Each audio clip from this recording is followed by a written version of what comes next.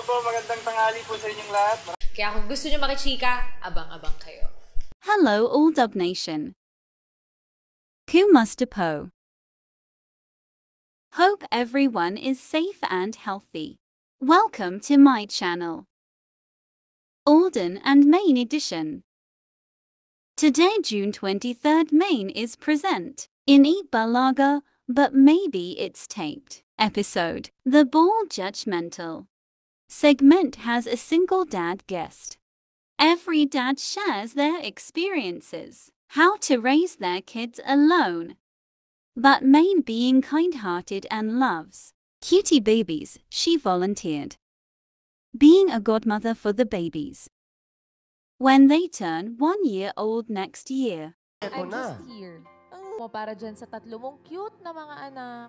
Tsaka para kay Mrs. At sa sarili mo na din. Oh. Ninang. Oh, tutulong ako. Tulong ako. Eto na. She has a soft spot for babies. There is also a post of Maine having TVC shoot. Busy Maine as always. Blessed her always. Ay, hello po, magandang tanghali po sa inyong lahat. Maraming salamat po ng The World Between Us and we can't wait po para sagutin po yung mga tanong niyo po regarding our very beautiful project that will air very soon sa GMA. Thank you po.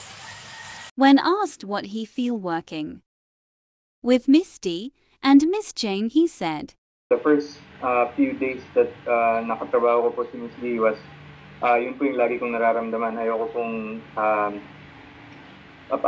mapahiya in short. So, yun, isa po yun sa mga natutunan ko working with, of course, the Miss Dina Bonnie. And then, Tita Jane, I've worked with Tita Jane for the longest time. I've had a lot of projects with her.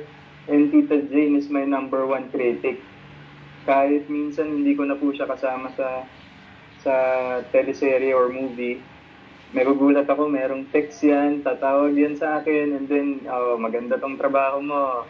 Ito, hindi masyado. And in all, I appreciate it. Parang nagkaroon po talaga ako ng nanay with Tita Jane when it comes to acting, and the way she takes care of me after project is hindi na siya project-wise. Kumbaga parang lifetime commitment na ni Tita Jane na magiging critic ko po.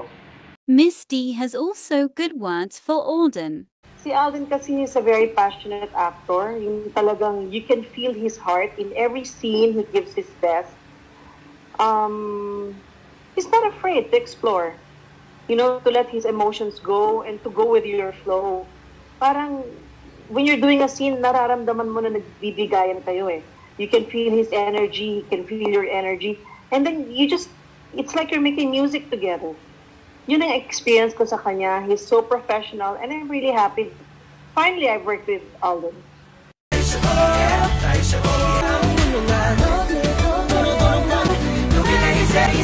By the way, did you notice Alden suit OOTD in the MediaCon? He got yellow flower on his suit. Maine's favorite color. While Maine group Happy Father's Day and a heart sign. Just a coded sign, Malayo man. Malapit din, distance makes the heart grow fonder. What you think, Aldub Nation? Good vibes lang po. God bless and keep safe always. Disclaimer: information, video, photos used based from the research on the internet and social media news updates. Credits to the owners. Please subscribe and click all the notification bell so you get notification if I upload new video. Thank you for watching. Hugs and kisses.